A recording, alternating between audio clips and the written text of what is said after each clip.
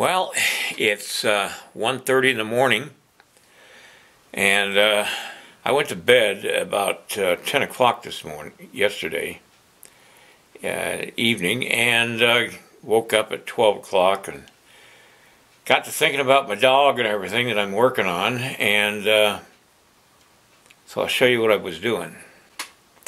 My hair is not combed. I did get a haircut though. That's a good thing. Time to play with some clay.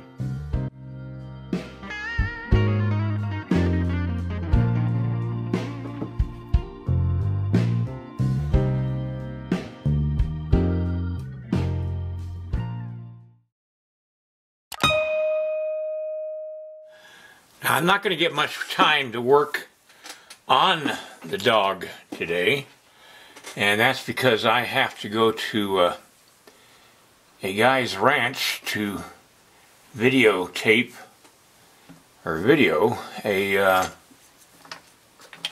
little thing for him,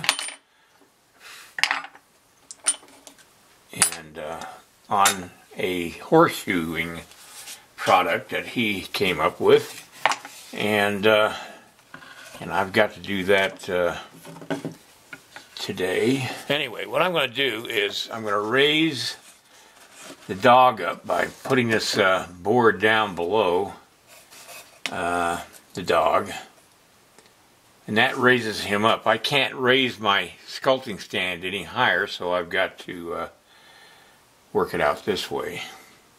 I'm going to work on his legs and his feet, and I just spent the last hour running off these things on the anatomy of the legs and of the body. This is what I've been, fretting about, and I think it's one reason why I haven't been sculpting is because you come to an impasse on your knowledge, and you're trying to figure out how to fulfill that knowledge you don't have, and you eventually figure it out. But so anyway, what I'm going to do is I'm going to set this dog clay higher up so I can work a little more detailed on the anatomy of the dog that I have to work on. So right now I need to anchor this to the board on the sculpting stand, and then anchor the dog onto the board. So let's get that going right now.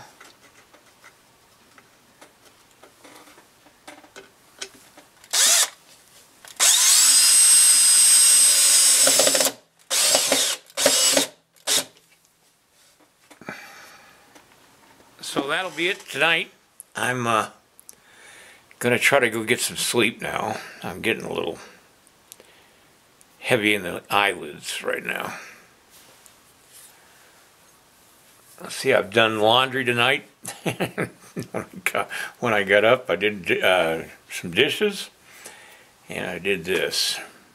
Being an artist is so much fun, especially when you live alone.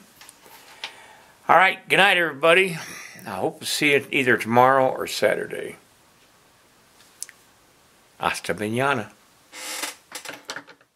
Give me a thumbs up and share my video. And then check out my instructional DVDs, the link down below this video. Alright, see you next time.